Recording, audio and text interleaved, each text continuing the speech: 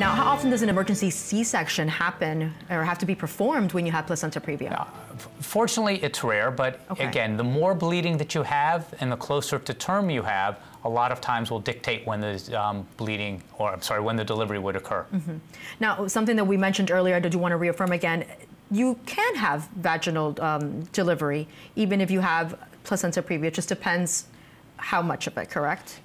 Placenta previa almost always has to be delivered by cesarean section. Low-lying placentas can be delivered vaginally, but a complete previa, 100% C-sections, marginal previas, there are some doctors that may deliver vaginally. You'll have to discuss that with your provider, but partial and complete previas are 100% C-sections. Now, doctor, I imagine that pregnancy is a roller coaster of emotions, and I imagine being diagnosed with placenta issue can be shocking, frustrating experience for women. So how do you manage the emotions that come with that? Because this is a mom who's, carrying a baby. You want a healthy pregnancy, but the emotions happen. Right.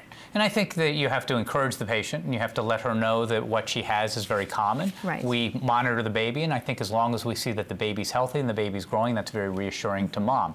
I think it's certainly reasonable to involve a therapist or a counselor in terms of managing the patient. But by and large, as long as we watch the patient, as long as we take good care of her, as long as we show the baby's growing appropriately, then we can reassure the mom that we can reach a healthy level for the baby and deliver the baby when the baby will do well.